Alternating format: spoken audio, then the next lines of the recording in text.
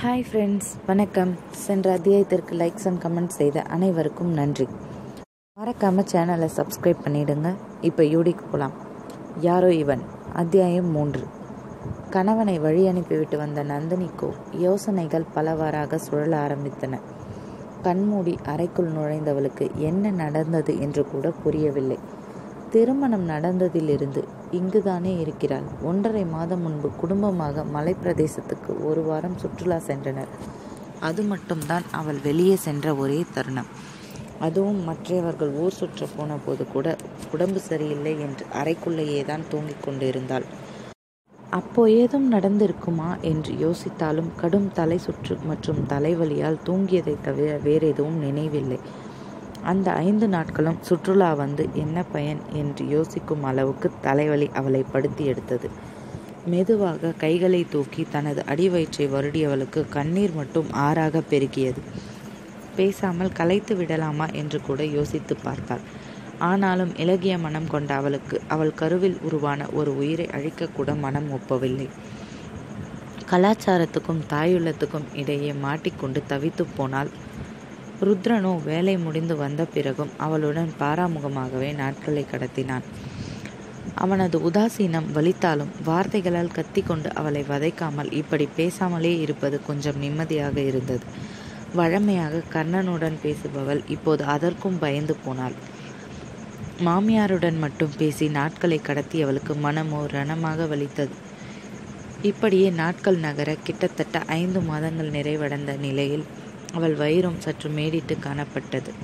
ஒரு நாள் காலையில் எழுந்து சாமி கும்பிட்டு வந்தவளிடம், டாக்டர் கிட்ட செக்கப் போகலையா நந்தினி என்று தனம் கேட்க அவளோ திருவென முழித்தாள். அந்த சந்தர்ப்பத்தில் மேசையிலிருந்து சாப்பிட்டு கொண்டிருந்த ருத்ரன், இப்போ போகத்தாம்மா என்றவன் கைகளை கழுவிவிட்டு அவளை கண்களால் வா என்று அழைக்க அவளும் மறுபேச்சு பேசாமல் அவனுடன் காரில் சென்று ஏறினாள். நேரே ஒரு வைத்தியசாலை முன்னே நிறுத்தியவன் இறங்கு என்று சொல்ல அவளோ நீங்க வரலையா என்று கேட்டதுதான் தாமனம். அவளை அனல் தெறிக்க பார்த்தவன், அடுத்தவன் குழந்தைக்கு நான் செக்கப் பண்ண வரணுமா? கர்ணன் ஃப்ரீயாக தானே இருந்தான், கூட்டிகிட்டு வந்திருக்கலாமே என்று அவள் காதில் ஈயத்தை காய்ச்சி ஊற்ற அவனை அதிர்ந்து பார்த்த அவள் கண்களில் இருந்து கண்ணீர் தாரை தாரையாக வழிந்தது. அவள் கண்ணீரை கண்டதும் பெருமூச்சு எடுத்து தன்னை சமநிலைப்படுத்தியவன், என்னை பேச வைக்காம இறங்கி போடி, இதுக்கு தான் உன் கூட பேசாமலே இருந்தேன், போகும்போது ஆட்டோவில் போ என்று அழுத்தமாக சொல்லி பரிசோதனைக்கும் ஆட்டோவுக்கும் காசை நீட்ட கண்ணீரை துடைத்துவிட்டு அதனை வாங்கி கொண்டு இறங்கியவள் அங்கிருந்த வரவேற்பு அறையில் நோக்கி செல்ல ருத்ரனோ அவள் முதுகை வெறித்துவிட்டு காரை கிளப்பினான். வைத்தியசாலைக்குள் சென்றவள் ஒருவாறு அப்பாயின்மெண்ட் வாங்கி காத்து கொண்டிருந்தாள். அவள் இலக்கம் வந்ததும் உள்ளே நுழைய அங்கிருந்த வைத்தியர் முன்னால் இருக்கும்படி சைகை செய்ய அவளும் அவர் முன்னால் அமர்ந்தாள். வைத்தியரோ அவளை மேலிருந்து கீழ் பார்த்துவிட்டு, என்னம்மா புருஷன் வரலையா, இந்த நிலையில தனியா வந்திருக்க என்று கேட்க, இல்லை என்று தலையாட்டியவள் மௌனமாகவே இருக்க அவளை பற்றிய தகவல் எழுத ஒரு புத்தகத்தை எடுத்தவர், சரி குழந்தையோட அப்பா பேர் என்ன என்று கேட்க அவளோ அதிர்ந்து போய் அவரை பார்த்தாள். என்னம்மா இப்படி பார்க்குற, உன் புருஷன் பேர் என்ன என்று கேட்க, டாக்டர் உங்களுக்கு குழந்தையோட அப்பா பேர் வேணுமா இல்லை புருஷன் பேர் வேணுமா என்று கேட்க இப்போது அதிர்ந்தது என்னவோ வைத்தியர்தான். அவரோ 2ம் 1 தானே என்று கேட்க அவளோ இல்லை என்று தலையாட்டியவள், என் புருஷன் பேர் தெரியும், ஆனால் குழந்தையோட அப்பா பெயர் தெரியல என்று கூறும்போதே அவள் மார்பில் ஊசியால் குத்துவதை போன்ற வலி உருவானது. அவள் நிலையை பற்றி தெரியாத வைத்தியரோ இது கொஞ்சம் வில்லங்கமான கேஸ் போல இருக்கு என்று நினைத்தபடி, சரிம்மா உன் புருஷன் பேரையே சொல்லு என்று சொல்ல அவளும் ருத்ரன் என்றாள். சரி எப்போ பீரியட் கடைசியாக வந்துச்சு என்று கேட்க தெரியலை என்றவளை சலிப்பாக பார்த்தவர், அது சரி இது மட்டும் நினைவிருக்கவா போகுது என்று கேட்டுவிட்டு அவளை பரிசோதித்தார். பரிசோதித்தவர், இங்கே பாருங்கம்மா குழந்தையே என்று ஸ்கிரீனில் காட்ட அதை பார்த்தவளுக்கு அவளையும் மீறி கண்ணீர் வழிந்தது. எவ்வளவு எளிமையான தருணம், ஆனால் அதை கூட அனுபவிக்க முடியாத அளவுக்கு அவள் நிலை இருக்கிறதே. அவள் கண்ணீரை பார்த்து அந்த வைத்தியரின் மனம் கூட இலகி இருக்க வேண்டும். அவளை பார்த்து மெலிதாக புன்னகைத்தவர், வாமா என்று கூறி அழைத்துச் சென்றவர் தினமும் அவள் எடுக்க வேண்டிய மாத்திரைகளை கொடுத்தார். அவளும் அவருக்கான காசை கொடுத்துவிட்டு ஆட்டோவில் வீட்டுக்கு புறப்பட்டாள். அவள் மனதிலோ வலி மட்டுமே நிறைந்திருக்க ஒரு நடைப்பிணமாகவே வீட்டை சென்று அடைந்தாள். வீட்டில் அவள் வந்ததும், வாமா ருத்ரன் எங்க என்று கேட்க, அவர் ஆஃபீஸ் போயிட்டார் அத்தை என்றவள் குழந்தை ஆரோக்கியமாக இருப்பதாக வைத்தியர் கூறியதை அப்படியே கூறினாள். தனமோ ஊர்கண்ணெல்லாம் என் மருமக மேலதான் என்று சொல்லி கையால் சுற்றி திருஷ்டி கழித்தவர் நீ போய் படுமா என்றார். நாக்கில் கத்தி வைத்து பேசுபவர் இப்போது தேன் ஒழுக பேசுவது தனது மகவுக்காக என்று அறியாதவள் அவள். தனது நிலையை நினைத்து விரக்தியாக சிரித்தவள் அறைக்குள் சென்று தூங்கி போனாள்.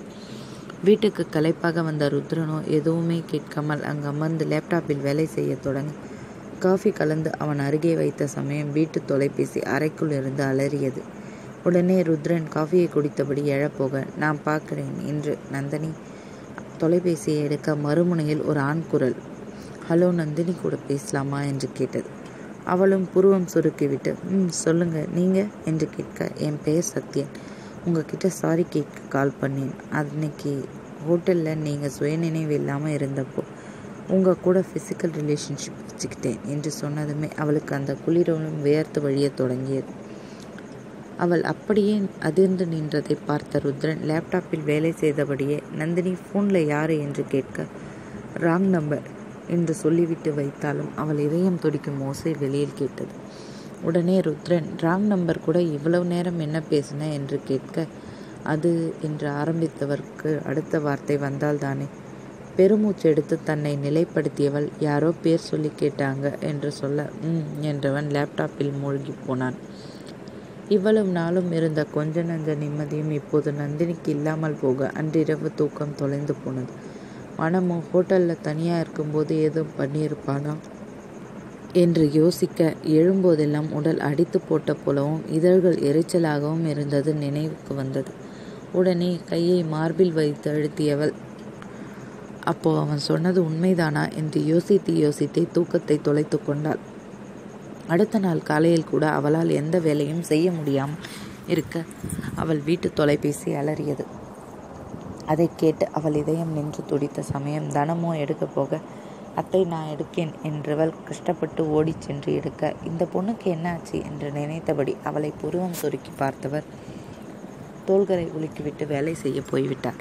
ஃபோனை எடுத்ததும் மறுமுனையில் ஹலோ நான் தான் சத்யன் என்று சொல்ல அவள் இதழ்கள் நடக்க என்றாள். உங்களை நேரில் பார்க்கணும் போல இருக்கு, பக்கத்தில் இருக்க காஃபி ஷாப்புக்கு வர முடியுமா என்று கேட்க அவளுக்கோ தூக்கி வாரி போட்டது. உடனே ஐயோ முடியாது என்று சொல்ல அவனோ மறுமுனையில் இருந்து அவள் வீட்டு முகவரியை சரியாக கூறியவன் அப்போ நான் வரவா என்று கேட்க அவளுக்கோ செத்து விடலாமா என்று கூட தோன்றியது. உடனே இல்லை நானே வரேன் என்றவள் ஃபோனை வைத்துவிட்டு அடுத்த கணமே தனம் முன்னால் நின்றாள்.